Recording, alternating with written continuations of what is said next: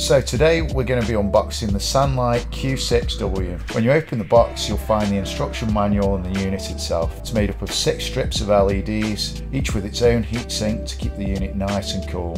At the side you'll find the power connector lead. It comes supplied with a mains cable, making it plug and play. You use the same power connector to daisy chain multiple SANlights with a T-piece, creating a bigger footprint for your grow space. It delivers a huge 2.7 micromoles per watt, making it super efficient. To give you some perspective on that, budget 600 watt HPS kit will deliver around 1.6 to 1.7. It features a spectrum that's definitely geared towards the flowering stages.